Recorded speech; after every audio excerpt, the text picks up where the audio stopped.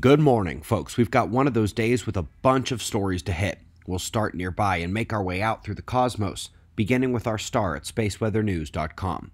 We find the last day on the sun very quiet. No sunspots, patchy coronal holes on the south, the northern polar extension reaching down here too. The solar wind intensification we showed yesterday peaked just afterwards. There was considerable variability to the stream, but the telemetry stayed in moderate range only. Took a brief moment of geomagnetic instability, but otherwise the field and geospace in general is quiet. Folks, the foreshocks have ticked up the last day.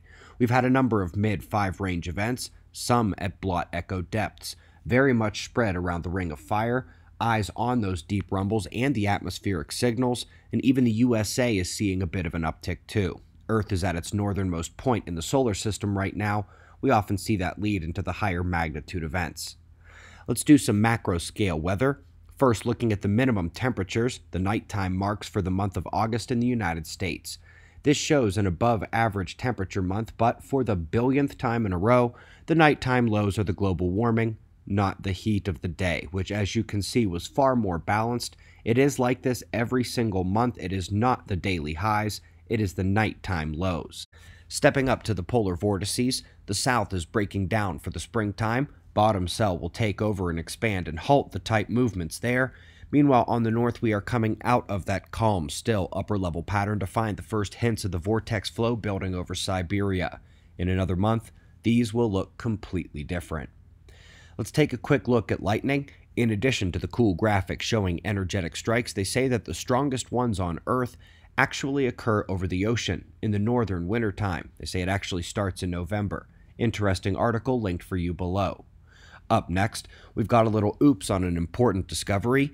260 million years ago, we know there was an extinction, but they have now found basalt floods from massive volcanic events across the world at that time that tend to accompany the greatest extinctions, so perhaps this was one as well.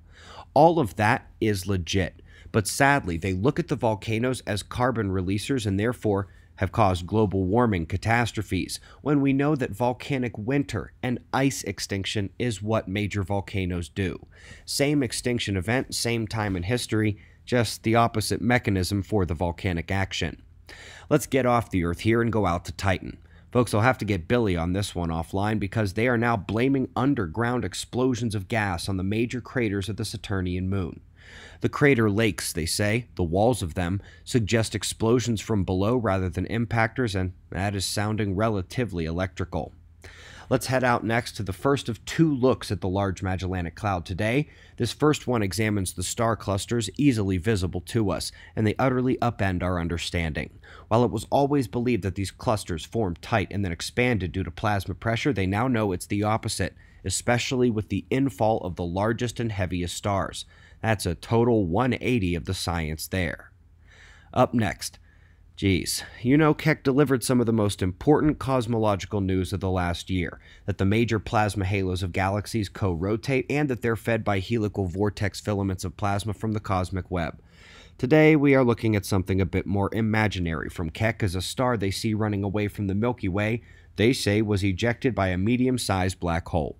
Forgetting the fact that tracking such objects from the plane of the Milky Way, where Earth and the Sun are located, is impossible. All sources are visibly polluted. But any one of the past galaxy mergers, like the one they think we had with the Sagittarius dwarf galaxy, could also have been responsible for that runaway star. Can't hit home runs every time, I guess. Going out even further to the final stage of the gravitational wave event science, the afterglow.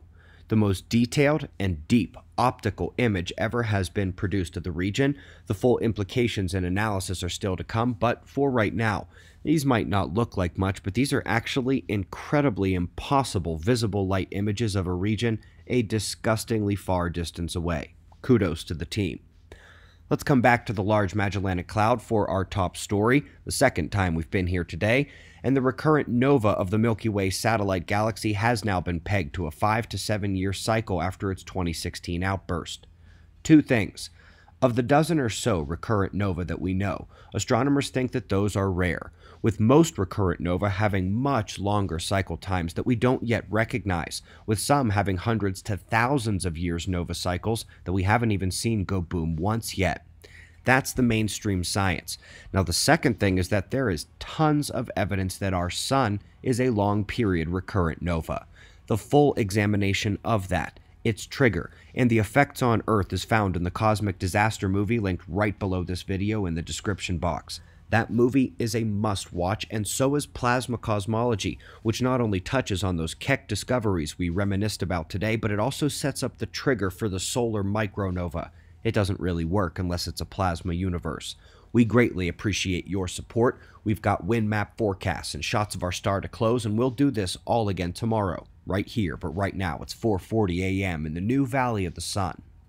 Eyes open, no fear. Be safe, everyone.